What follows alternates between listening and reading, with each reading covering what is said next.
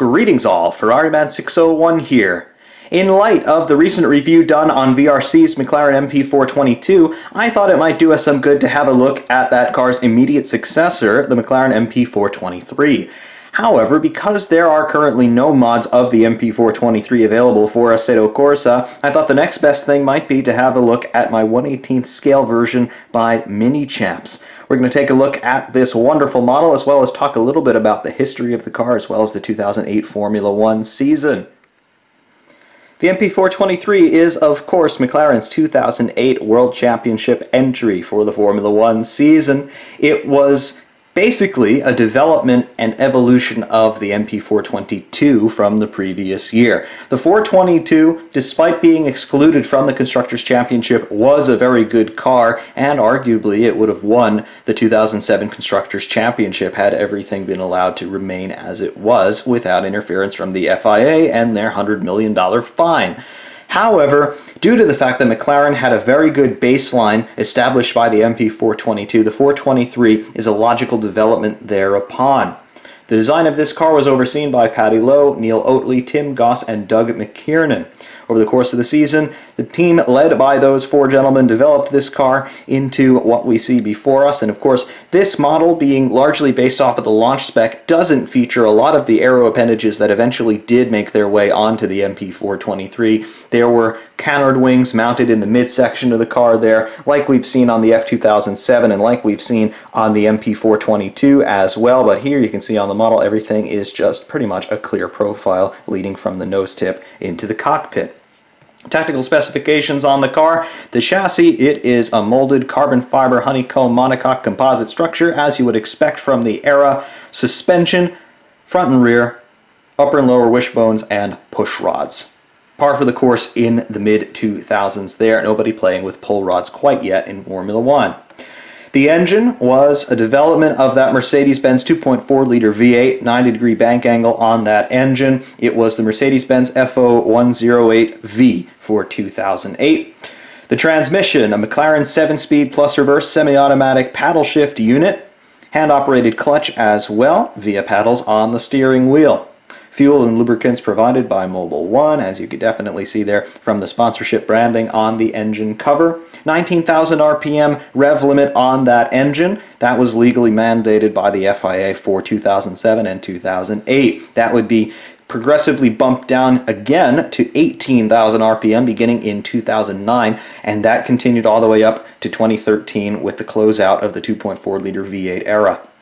The tires for the second year, Formula One was running these controlled compound Bridgestone Potenza grooved tires. Bridgestone became the only tire supplier in Formula One at the end of the 2006 season, and 2008 was the last year for these grooved tires. Between 1998 and 2008, these grooves were put into the tires to control mechanical grip to limit cornering speeds. However, for 2009, with a raft of aerodynamic changes, cornering speeds would be further reduced still. Therefore, the FIA said, let's bring back slicks. So for 2009 and continuing all the way up now into 2018, Formula One has run slicks yet again. Competition history on the MP4 23. It was only raced by Vodafone McLaren Mercedes at the time. It was driven by Lewis Hamilton and Heikki Kovalainen, cars 22 and 23 respectively. The car made its debut at the 2008 Australian Grand Prix, which it won in fine style. It was entered in 18 races, all 18 rounds of the 2008 Formula One World Championship. It won 6 of them. It took podium positions in 13 of them. It took 8 pole positions and 3 fastest laps.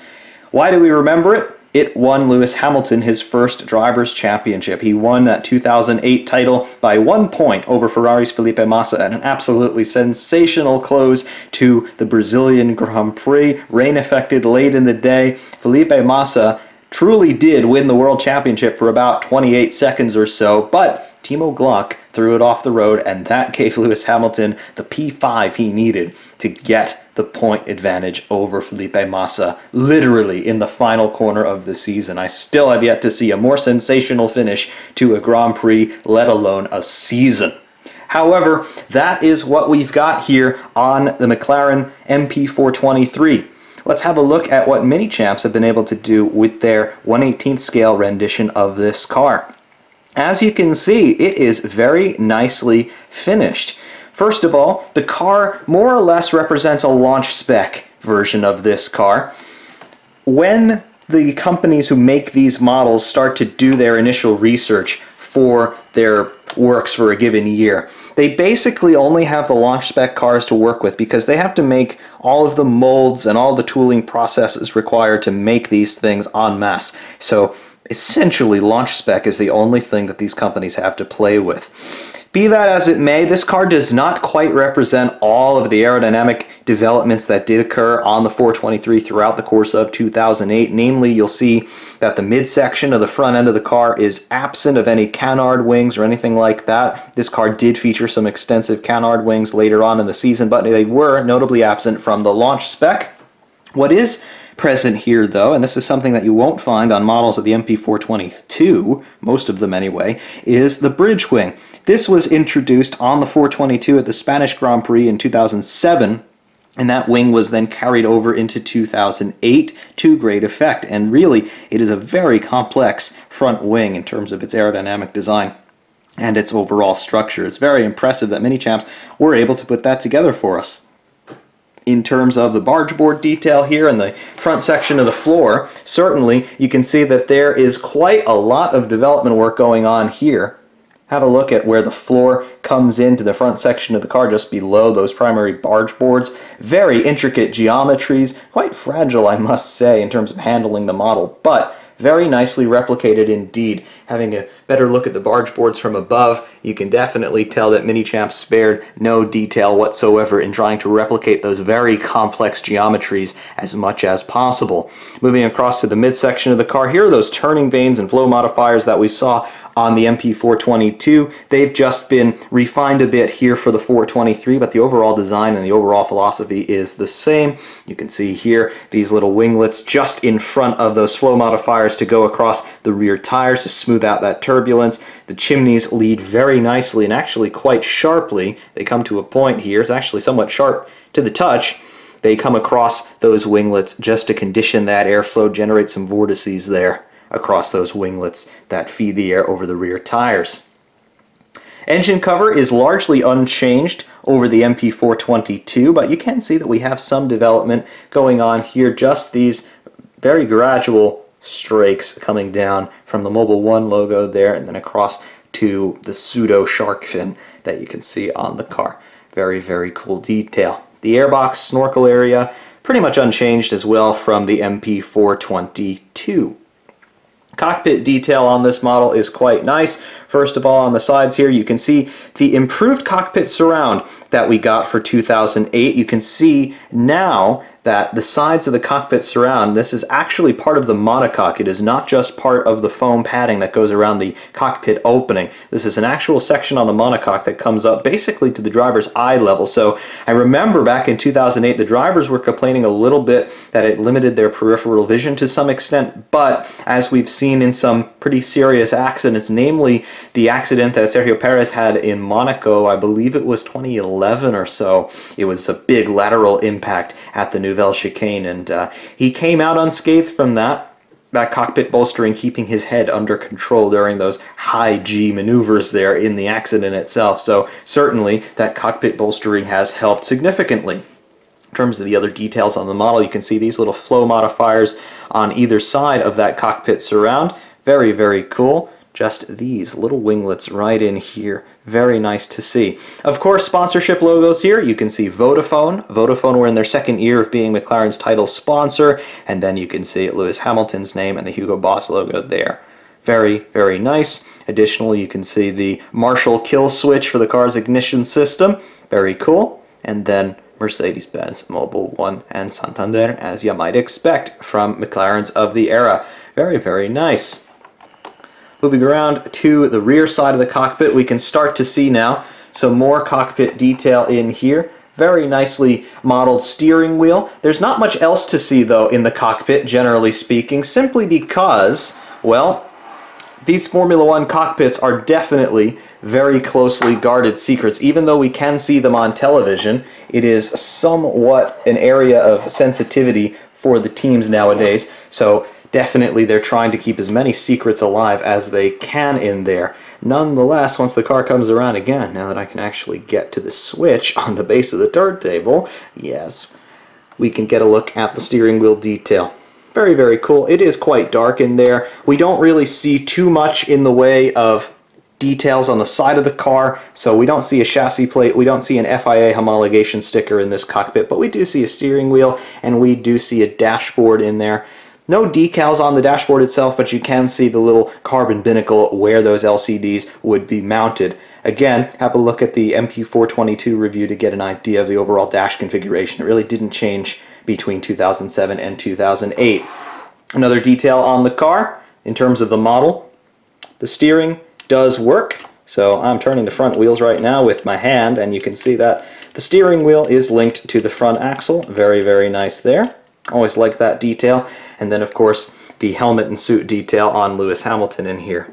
Bright yellow helmets that he ran at the time, complete with the Mercedes and Vodafone branding. Very, very nice. And then, of course, you can see the branding on his suit. Very nice in there. The seat belts in here, as you can see, they are not quite photo etched and they're not quite painted. They're almost a hybrid. It's a raised section there, particularly on the central buckle right in there. But the seat belts themselves that you can see going across his lap there, they are painted on. Across to the rear section of the car, very, very nice details once again. Having a look at the rear end treatment on a modern Formula One car is always a very interesting thing. And here we go. Rear wing, of course, similar to what we see on the MP422. Again, only 1 year between these two cars, but you can see the exhaust mounted there. 2.4 liter V8, remember, 2 banks of cylinders, so 1 collector pipe for each bank of cylinders. And then, of course, you can see that they have angled those exhausts to blow across the rear suspension somewhat. Additionally, it looks like that they are trying to work the airflow, that charged exhaust flow from the exhaust themselves, coming out of the primary exhaust pipes, coming down the center line of the chassis, and then to blow this little flow modifier here. This is not a monkey seat. You can see that it does not actually have a main plane section, but this little almost tuning fork type device there, unique to the MP423 as far as I am able to tell, but definitely interesting flow dynamics going on here. Additionally, you can see the pylons here supporting the rear wing. No DRS in this era, so no hydraulics going to the rear wing at this point. And then the rear crash structure here, which is a rather substantial structure. It goes from the rain light all the way up to the back of the gearbox here on the chassis. So very substantial structure. This, of course, is a crushable structure trying to absorb as much energy as they can from a rear end collision. Additionally, at the very bottom here, you can see the beam wing. Very nicely sculpted, I must say. Gotta get above it a little bit to see its profile laterally, but very nicely sculpted. And then coming back down here to the diffuser area. Very complex diffuser. It's very similar, once again, to what we saw on the MP422, but just a little bit more honed, a little bit more sophisticated, given the extra year of development time between that car and this one. Of course, you can see the rear suspension here, double wishbone push rod. Moving across to the side of the car, once we get it turning, there we go. Very, very nice geometries here, coming across the 3/4 view. This is the left side of the car looking across the reference plane toward the front. Just have a look at how sculpted that side pod is. McLaren always were at the forefront of aerodynamic design in this era, and this notwithstanding, this is really tremendous work done here by McLaren, and tremendous work done here by Mini Champs to model this so well. Honestly, the model looks just as impressive as the real car, and well, that's really what it should be. Very, very nice indeed. There's not a bad angle to look at this car from, I am convinced. Additionally, moving farther forward, you can see the midsection barge board detail once again. And the front wheels. This is an area of interest. You can see you can't actually see all that much of the front wheels themselves. They're covered up by this fairing here.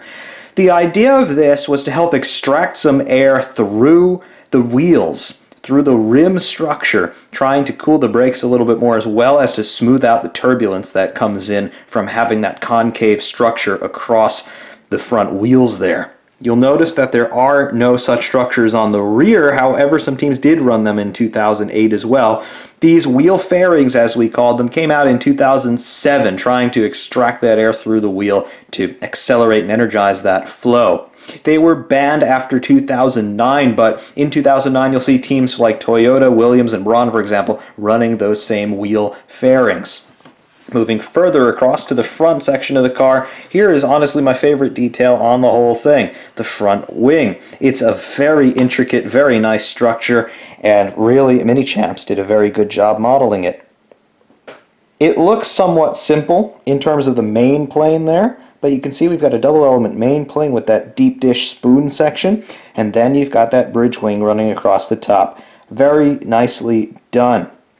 Notice on the model, and this is not entirely true in terms of how the car truly looked in reality, but right between the top section of the bridge wing and the top of the nose cone, there would have been a carbon stay just sitting in there to keep the upper element of that bridge wing from flexing downward too much as the download increased, as the car's speed increased.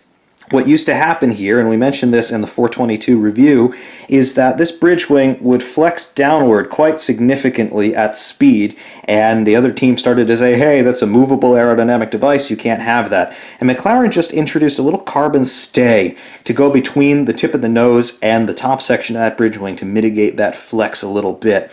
Mini Champs did not bother to model that, but other than that, most of the details here, at least on launch spec, are here. It's very, very nice. Across the front end of the chassis, you can see the double wishbone push rod suspension in the front.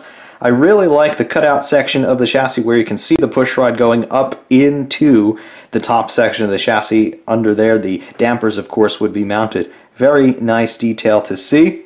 And just in general, the fit and finish on this model is really, really good. This truly is one of the nicest that I have. You can see the paintwork, that deep chrome, highly reflective, and then, of course, the red for the Vodafone logos. Very cool. Very cool indeed. Going to the midsection of the car, looking from the front, you can see the radiator inlets there. Very highly sculpted, as you might expect. I don't think... Nope, spoke too soon. There is radiator detail in there. You might just be able to see it. But look at how small, comparatively speaking, the radiator openings are relative to the overall size of the side pod. Now, this is just the model, and obviously the teams would have had control over those radiator openings, but interesting what Mini Champs chose to do here in terms of their modeling, their architectural decisions here on the car. Also notice that the radiator openings themselves on the model are asymmetrical. The one on the right side of the car, screen left, is roughly square in its appearance. But if we go on to the right side of the screen, the left side of the car, you can see that this one is very oblong, almost teardrop shaped in its appearance. So we have asymmetrical radiator openings on this car. I don't know why Mini Champs chose to do that, but they have done it. In any regard, the MP4 23, it is a very cool car, it's a very cool model, and up to this point it is still the last McLaren to win a world championship. No, it did not win the Constructors' Championship. The last time McLaren won the Constructors was in 1998, so 2008, already 10 years away from McLaren's last Constructors' Championship, and now in 2018, McLaren have not won a Constructors' Championship in 20 years. That's pretty incredible. And of course, we all know the trouble that McLaren have been in since the start of the 2015 season with their partnership with Honda. Hopefully this year with Renault power, McLaren will be coming into a little bit of a resurgence, but all of that remains to be seen. Can they get the car reliable? Can they get the car fast and reliable? That's really the litmus test. We'll see when winter testing starts up. But until then, we have the glory days of old to remember, and cars like this, the MP4 23, the last McLaren to win a world championship of any kind. He brought Lewis Hamilton his first driver's championship, and now 10 years later, Lewis Hamilton is a 4-time world champion. So in many ways, this is the car that started it all. This is the car that cemented Lewis Hamilton in the upper echelon of motorsport. And definitely McLaren themselves will be looking back on this car maybe for some inspiration in 2018. However, that was a look at my 1/18 scale by Mini Champs McLaren MP4 23. I hope you enjoyed that one. For Ironman 601 saying thank you very much for watching, and we will see you soon.